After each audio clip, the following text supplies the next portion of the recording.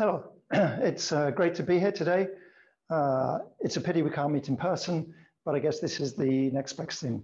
And so today I'd like to tell you about some work that we've been doing in our group on structure determination of amorphous molecular solids, so challenging systems in powders using NMR spectroscopy.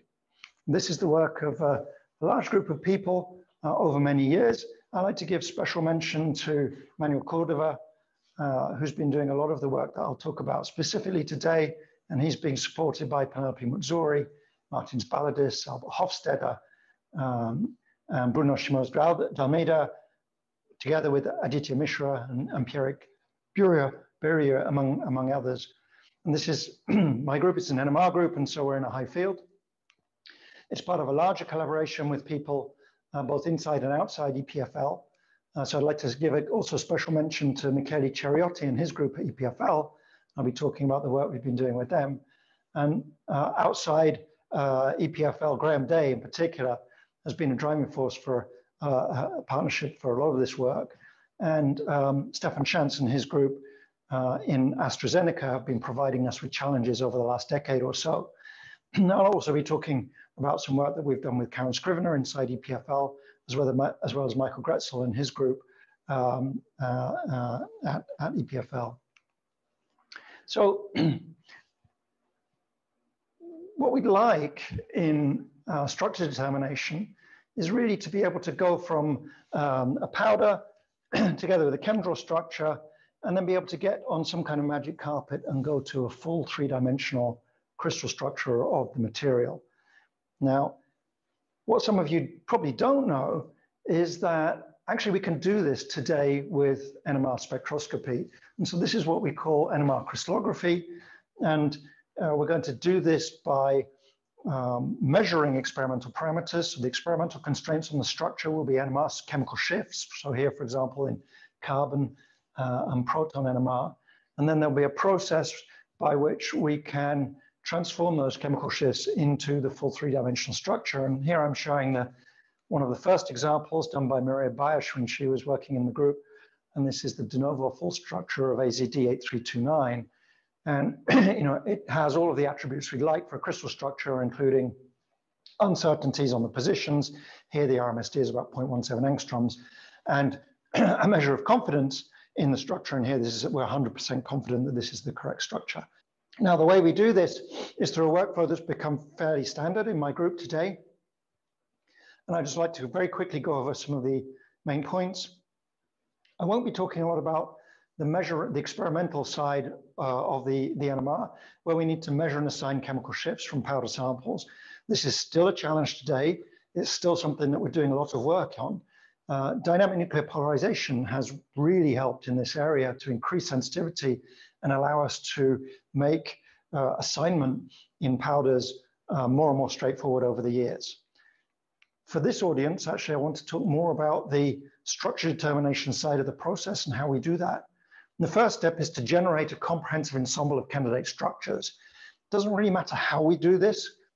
And this is something that you've been talking about a lot this week in this symposium. The most maybe elegant and satisfying way is to have a complete comprehensive ensemble of candidate structures generated without any prior knowledge.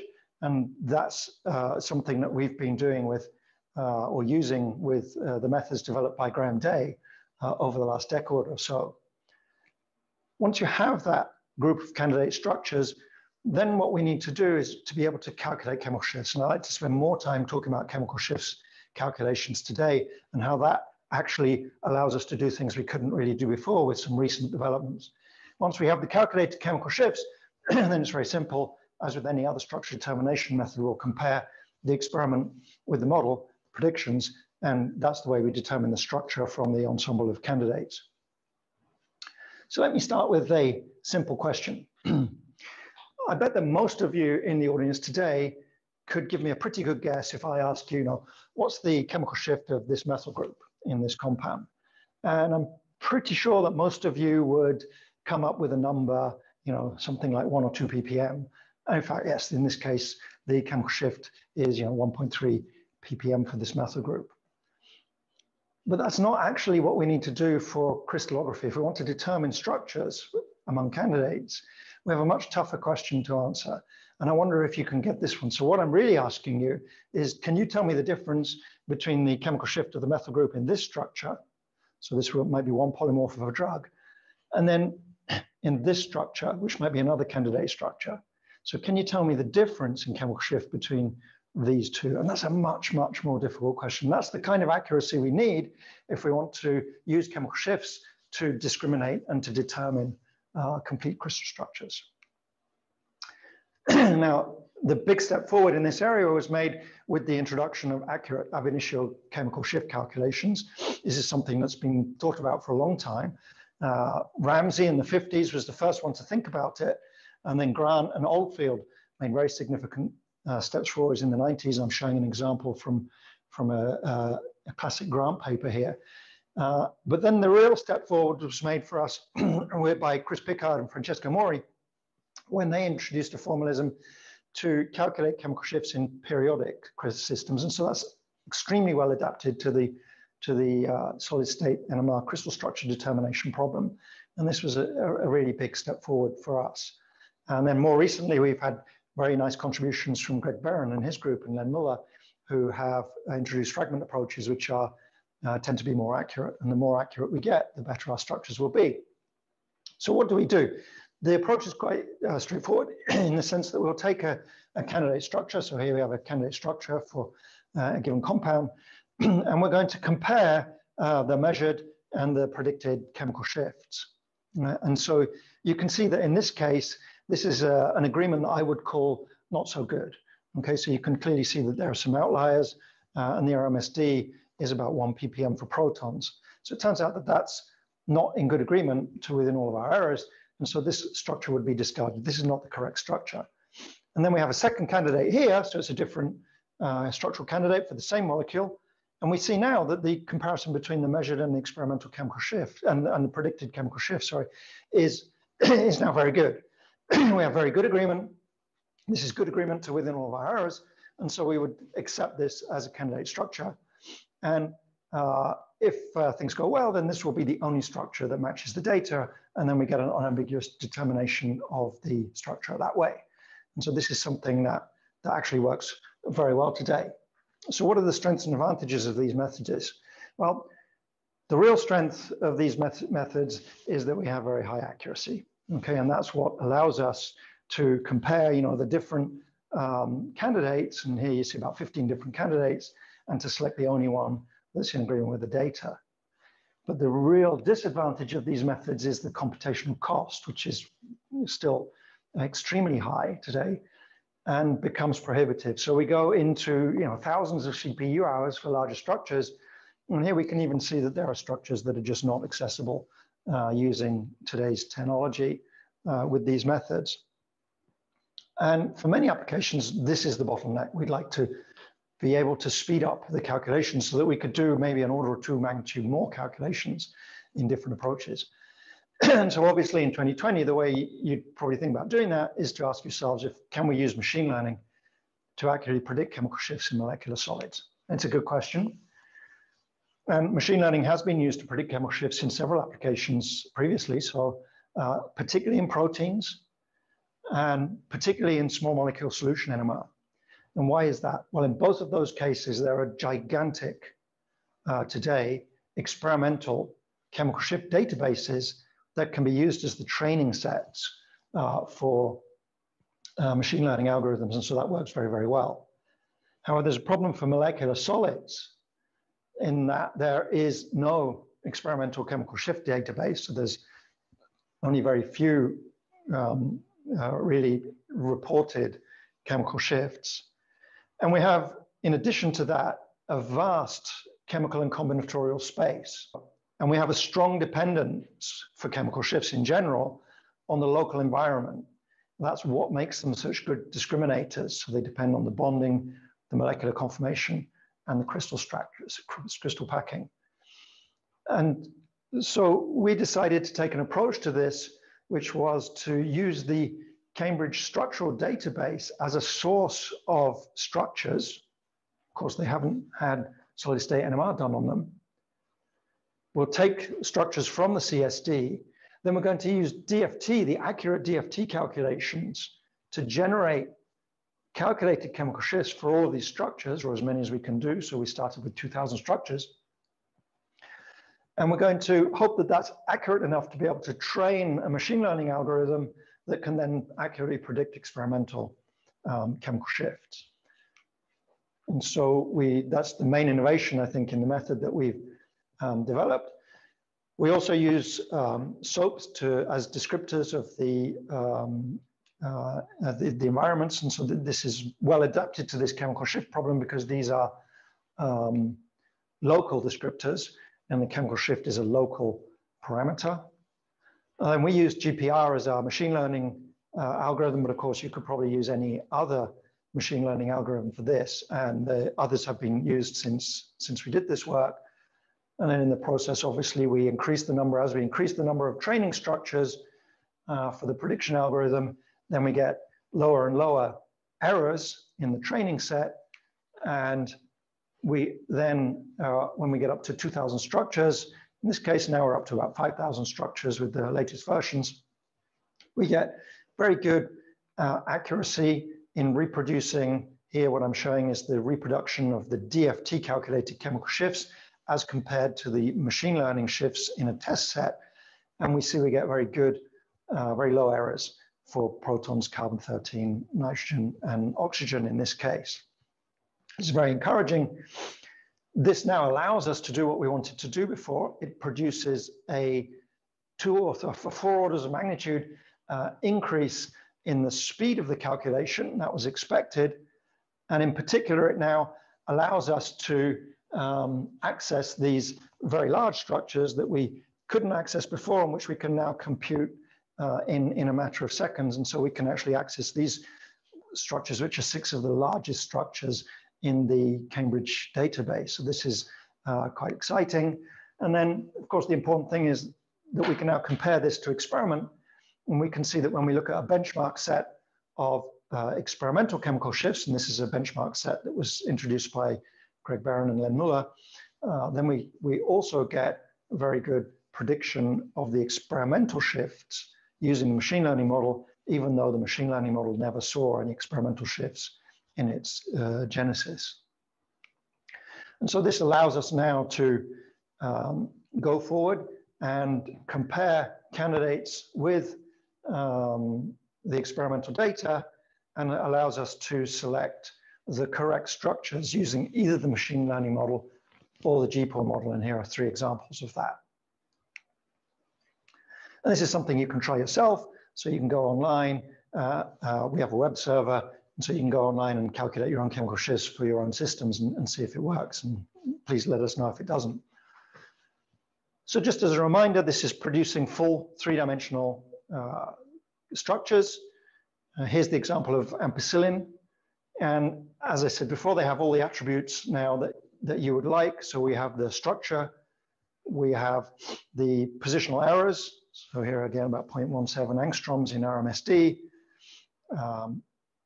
which compares very well to the single crystal X-ray structure in this case. And we can assess confidence using Bayesian methods. And so here we have 95% confidence that this is the correct structure. And again, we obviously have the full unit cell and packing as part and parcel of this full crystal structure. Now, I did want to just come back and talk a little bit about the way we generate candidate ensembles. And so, as I said, we've been doing this with Graham Day. And for the pharmaceutical cases, we usually try and generate complete unbiased sets. And this is a very powerful method today. It's advancing very rapidly. But there is an interesting example for the ampicillin case. In fact, when Graham calculated the ensemble, he actually missed completely the correct structure. And the reason for that is that in the gas phase, the first step of the CSP process, there's a very strong intramolecular hydrogen bond that favors closed conformations of the molecule. And in the solid, there's a strong intermolecular hydrogen bond, which is actually more favorable okay, and which is the one we find in the correct structure. And so this means that because that intermolecular hydrogen bond is not present in the gas phase, those structures appear with higher energy in the gas phase, and so they're excluded from the rest of the process. Obviously, in this experimental, when we're trying to determine experimental structures, unbiased CSP is not our objective. And so what we'd like to be able to do, for example, is see if we can inject any experimental knowledge into the early steps of CSP, which would both accelerate significantly CSP, which is a problem. CSP is very slow, and avoid us from excluding the correct structures. And so the way we thought about doing that is as follows. And it's a difficult problem because obviously we need to say something about the gas phase, so the single molecule conformation, but we're only able to measure on the full crystal structure, okay? So the presence of cross peaks, for example, in head core spectra doesn't tell us much about the single molecule conformation if you don't know the structure yet.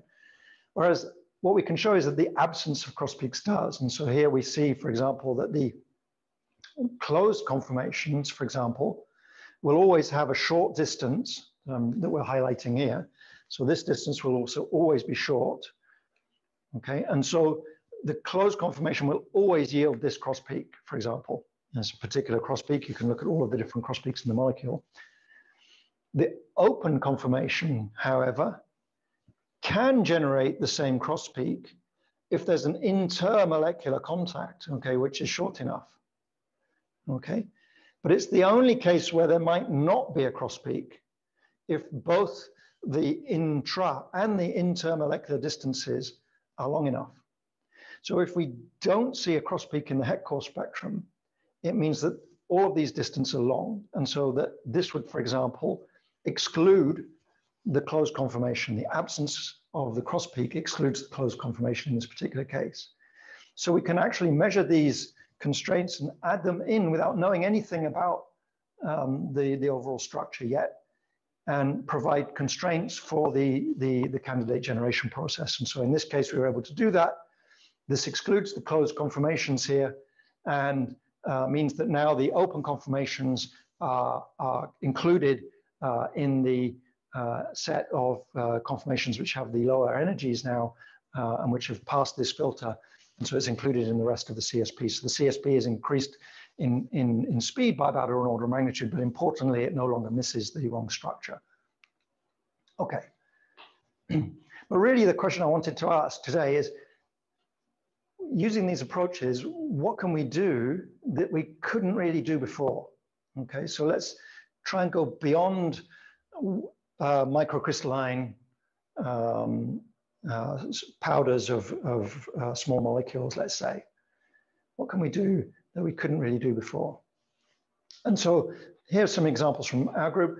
The first one is the structure of cementitious calcium silicate hydrate. So this is one of the main components in Portland cement. It's a very important material. And here we were able to show the first structure of CSH materials using this approach. So again, we had candidate generation of these structures using a Brit model, and we were able to compare the candidate structures with the experimental chemical shifts, and we can determine this model. These are very challenging structures to determine because they have disorder. Okay, so in particular, there's disorder in the chain lengths, in the silicate chains, and there's disorder in the interlayer structure here, the hydrated interlayer structure. And we were able to effectively determine the structure and the distribution of chain lengths present in the industrially relevant samples. And so this is the first structure of this material that's been done at the atomic level.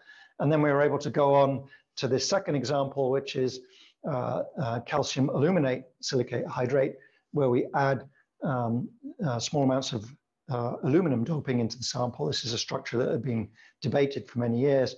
And again, using these approaches, we were able to determine the full structure of these materials. So that's already quite a challenging example. And then in my group, we have a high interest at the moment in determining the structures in perovskite solar cells. And here's another example that's very challenging. So here we have layered 2D perovskites, these so-called Rollston Popper phases. in which we have hybrid materials with organic spaces, which you can see here. And these organic spaces between the perovskite layers, the lead halide layers in this case, have usually well-defined structures, and they can exist in different polymorphs potentially, so we can generate candidate structures for them.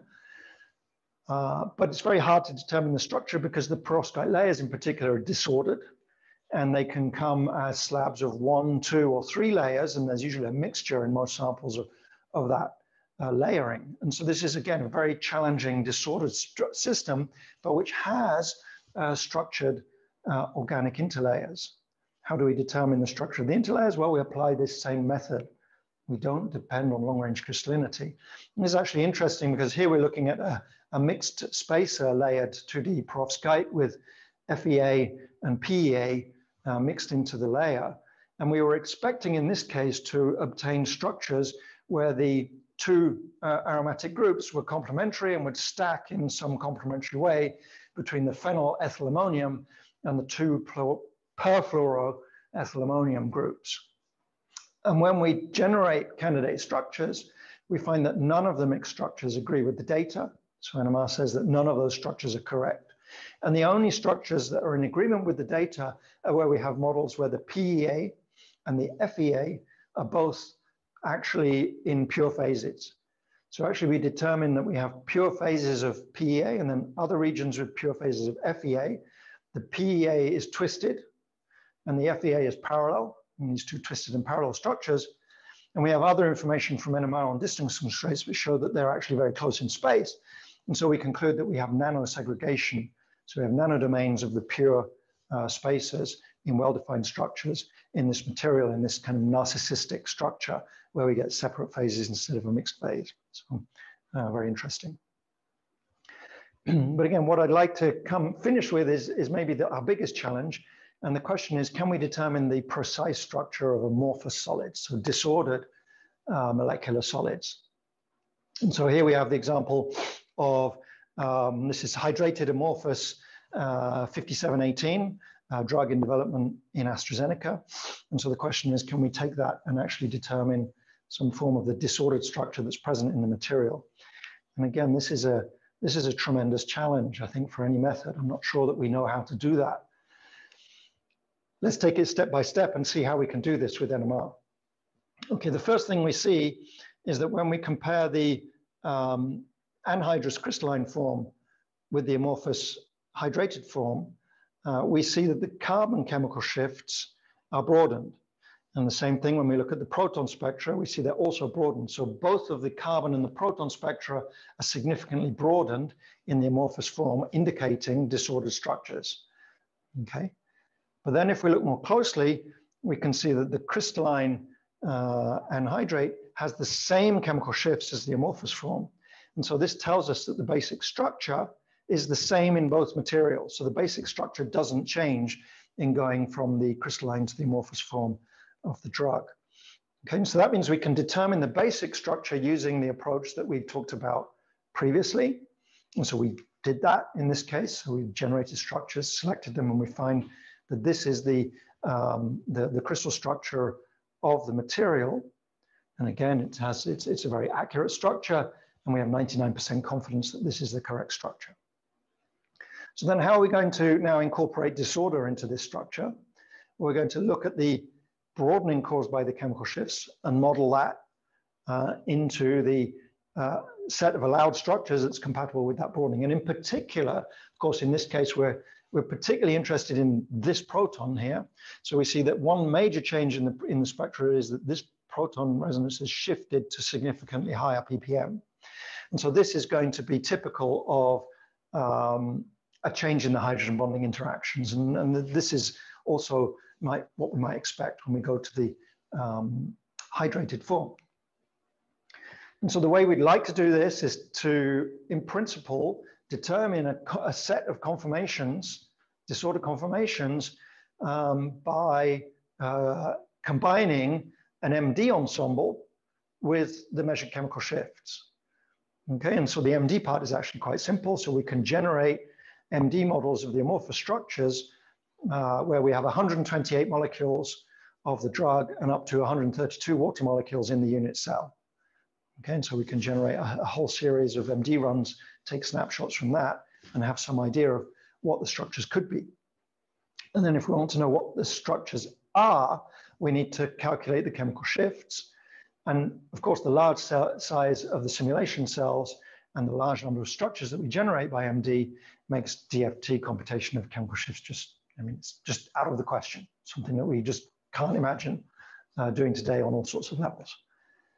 But now with the machine learning model, in fact, we can just use the machine learning model to predict chemical shifts for the MD structures. And we've done that for 202 full cell snapshots. So that's 25,856 molecules of the drug and about 26,000 water molecules. And honestly, that to me, that just sounds ridiculous. So it's very exciting that we can do that now. And once we've done that, of course, we get a result, which is very interesting. So here, what I'm showing you are spectra on the left, which are classified according to the hydrogen bonding motifs that we find in the structures, which are shown in the center. And we can now select the structures which occur in the pink region here that I've highlighted, which corresponds to the experimental chemical shifts measured in the proton spectrum. And you can see that that process favors, for example, the structures A, and that's reassuring because the A hydrogen bonding motif is the one that we find in the crystalline drug. But then what's very interesting is that the next most interesting structure is D, which is again highly favored high chemical shifts. And D is the hydrogen bonding interactions which now involve directly a water molecule instead of another copy of the drug molecule as the hydrogen bonding partner. And so this is allowing us to determine the structures and probe the structures of the hydrogen bonding network involving the water in this amorphous hydrate. And so this is the result. This is an ensemble. So this is an atomic level precision ensemble of structures that are present in the amorphous sample. Okay, and we can see these structures, we can see the hydrogen bonding network here, and we can see the partner on the other side. What's exciting is we can now go in and look in detail at the different structures that we get between the, let's say the donor molecule, the water molecules which are forming this hydrogen bonding network with the partner molecule on the other side, and look at that in detail, start to understand these structures in terms of their structure and their energies, for example. And here's the other conformation that I was talking about, where we have a direct hydrogen bond between the donor molecule and the acceptors on the other side. And again, we can go into these structures and look at the details of the interface and the interactions that are leading to these structures. So we can start to look at energetics. We can calculate relative formation energies, for example, here. That's what I'm showing you for the different hydrogen bonding motifs. And so you can see that what's very interesting, for example, very quickly, is that you can see that the hydrogen bonding interaction that involves water is in fact the one that stabilizes the structure the most. And so now we can understand why interactions with water stabilize, for example, the physical aging of the drug.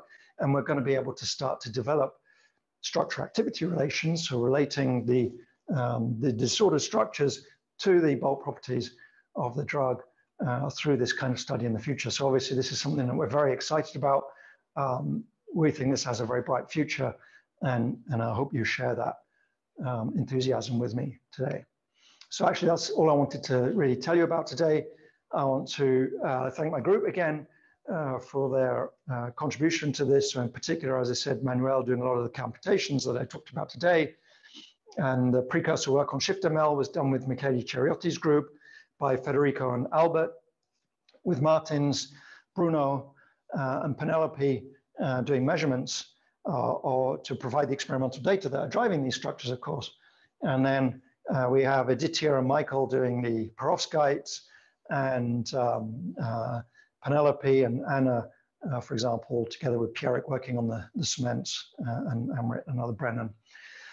And again, special mention to Stefan Schantz and his group at AstraZeneca, who've obviously been providing us with these challenges over the last decade or so. And that's been a very fruitful endeavor. So finally, thank you for your attention, and I'd be glad to hear from you